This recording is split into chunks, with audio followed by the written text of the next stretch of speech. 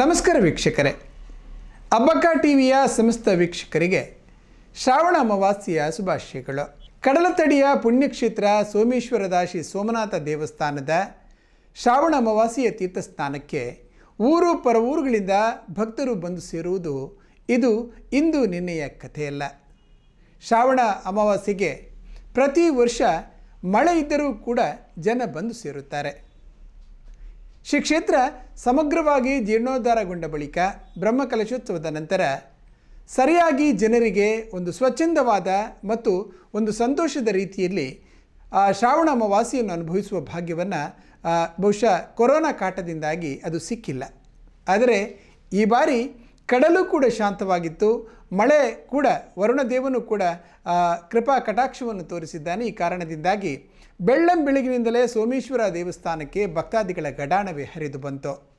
ರುದ್ರಪಾದೆಯ ತಟದಲ್ಲಿ ಸ್ವಚ್ಛಂದವಾಗಿ ಸ್ನಾನ ಮಾಡೋದಕ್ಕಾಗಿ ಕಡಲು ಕೂಡ ಶಾಂತವಾದಂಥ ರೀತಿಯಲ್ಲಿ ಮುರುಡೇಶ್ವರ ಗೋವನ್ನು ಹೋಲುವ ರೀತಿಯಲ್ಲಿ ಸ್ವಚ್ಛಂದವಾಗಿ ಅತ್ಯಂತ ಸಂತೋಷದಿಂದ ವೀಳ್ಯ ಕಾಯಿಯನ್ನು ತಲೆಗೆ ನೇವಾಳಿಸಿ ಗಂಗಾ ಸ್ನಾನಕ್ಕೆ ಸಮುದ್ರ ರಾಜನಿಗೆ ಸಮರ್ಪಿಸುವಂತಹ ನೋಟವನ್ನು ನಾವು ಕಂಡೆವು. ಭಕ್ತಾದಿಗಳು ಗದಾ ತೀರ್ಥದಲ್ಲಿ ಸ್ನಾನ ಮಾಡಿ ಕೆಲವರು ಸಮುದ್ರ ಸ್ನಾನಗೈದರೆ, ಇನ್ನು ಕೆಲವರು ಸಮುದ್ರ ಸ್ನಾನಗೈದು ಗದಾ ತೀರ್ಥದಲ್ಲಿ ತನ್ನ ಮರಳನ್ನು ಸ್ವಚ್ಛ ಮಾಡುವಂಥ ಕೆಲಸವನ್ನು ನಾವು ಕಂಡೆವು.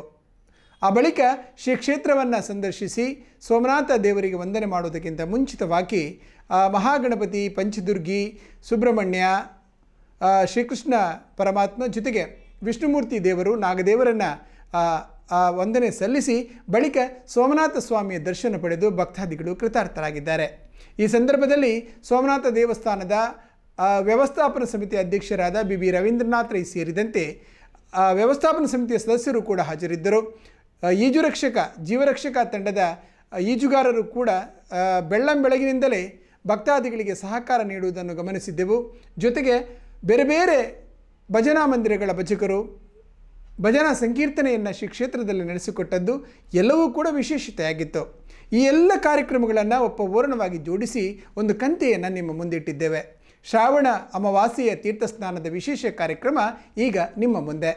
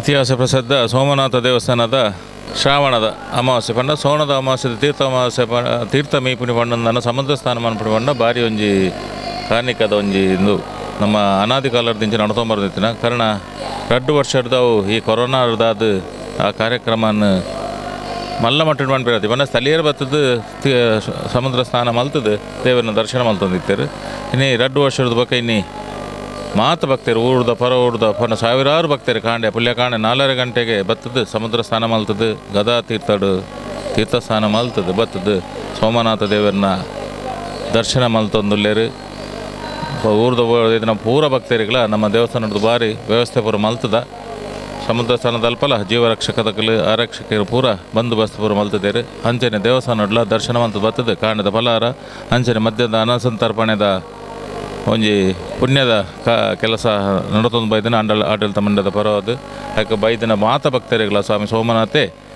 ಆಯುರಾರೋಗ್ಯ ಮನುಷ್ಯ ನೆಮ್ಮದಿ ಕೊಡ್ದು ಉತ್ತರೋತ್ತರ ಅಭಿವೃದ್ಧಿ ಒಂದು ಪಂಡದು ಹೆಂಗ್ಲ ಸೋಮನಾಥ ದೇವಸ್ಥಾನದ ಪರವಾದ ಹೆಂಗ್ಲ ಪ್ರಾರ್ಥನೆ.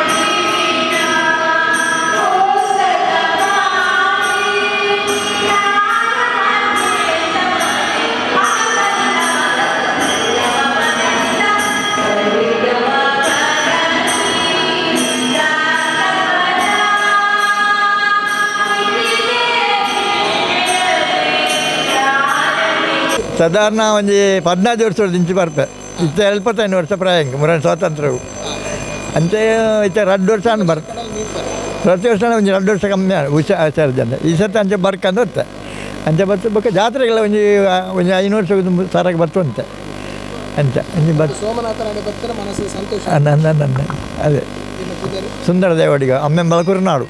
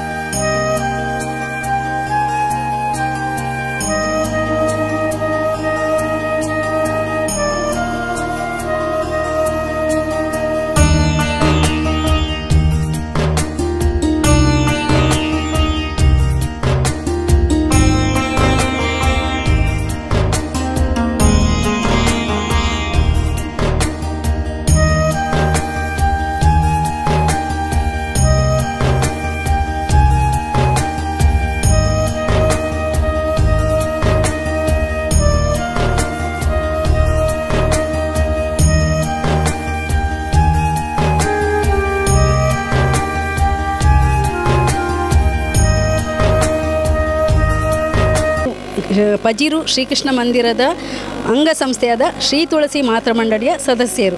ನಮಗೆ ಎಣಿಸದೇ ಒಂದು ಅವಕಾಶ ಸಿಕ್ಕಿದ್ದು ಭಜನೆಗೆ. ಮೊದಲಾಗಿ ಭಜನೆ ಹೇಳಿದೆವು.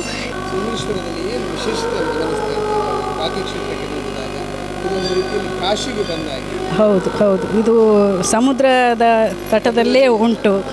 ಆದ ಕಾರಣ ಈಗ ತುಂಬ ಖುಷಿ ಆಗ್ತಾ ಉಂಟು ನಮಗೆ. ಹೌದು ಹೌದು ಹೌದು ಹೌದು ಹೌದು ಹೌದು ಕೃಷ್ಣ ಹೌದು ಹೌದು.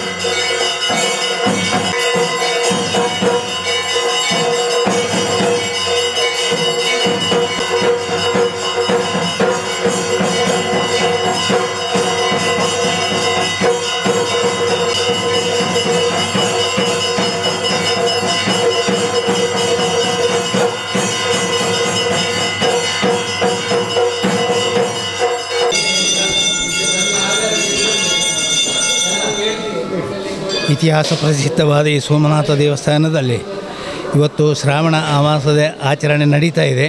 ಸರ್ವರಿಗೂ ಸ್ವಾಗತ.